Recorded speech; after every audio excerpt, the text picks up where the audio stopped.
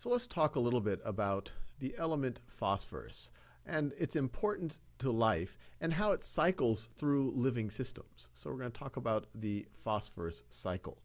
So first, it's important to appreciate that phosphorus is a very reactive element, so it's seldom found by itself.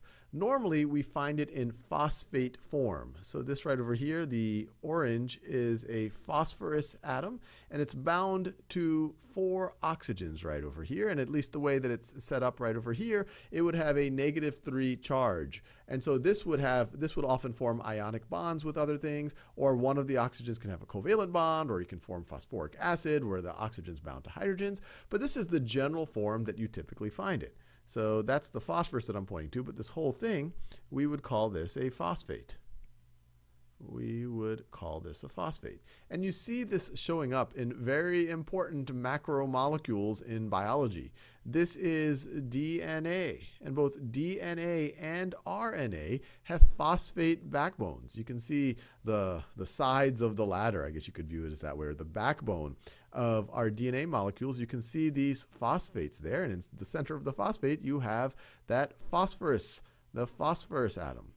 Also over here, you have ATP. In biology, we study that. It's the powerhouse. It's the energy currency of biological systems. It stands for adenosine triphosphate. You have 3 phosphate groups right over here. And when you pluck one of those phosphate groups off, it can power reactions. It can change the conformation of enzymes. It can do all sorts of interesting things. So hopefully you can appreciate that phosphate is essential for life, because life as we know it involves ATP and involves DNA and many, many other things that phosphates are involved with.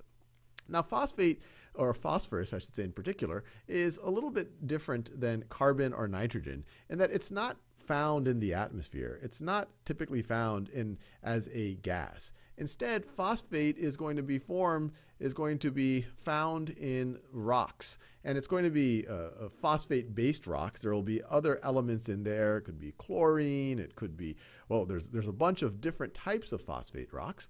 But when they're in their sedimentary form, so let me create some soil here.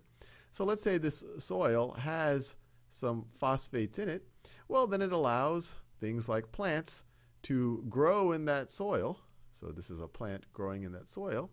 And the plant, and we've talked about it before, it's fixing carbon from the atmosphere using light energy, but its phosphate is going to come from the soil. That phosphate was already there, and that helps that plant grow because that plant needs that phosphate for its ATP, its DNA, its RNA, and for other things.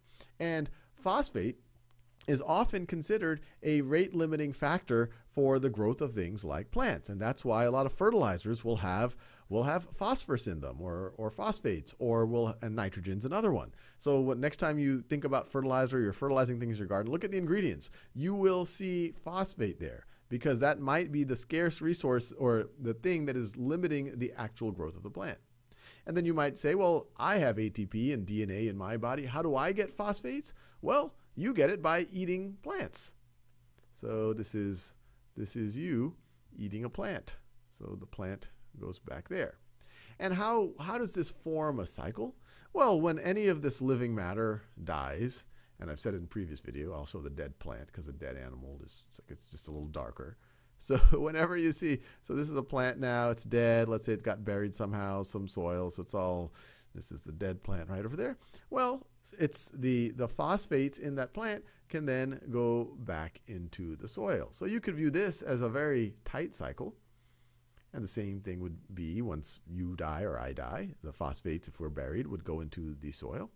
But there could be other ways that the phosphate and the corresponding phosphorus gets recycled. You could think on a bigger scale, where you could have let's say there's a river. There's a river right over here. This is either a very small river or a very big plant that I drew. And so that river can take phosphates from that soil and it could put it into the ocean, and then those phosphates could be used by sea life. And then when that sea life dies, it goes to the base of the ocean floor, and at some point in the future, that base of the ocean floor could be pushed up and a plant grows on it. So you can imagine all sorts of these cycles. And we're actually seeing more and more of this as human beings have said, hey, if phosphate is the rate limiting factor for the growth of plants, and we need to grow a lot of plants in order to feed ourselves, well, we've started mining it, and we've started adding a lot more to the soil, but it also allows a lot of that to be washed away into our rivers and streams and eventually end up in the ocean. And as we'll see, this can actually have very negative consequences for our biosphere.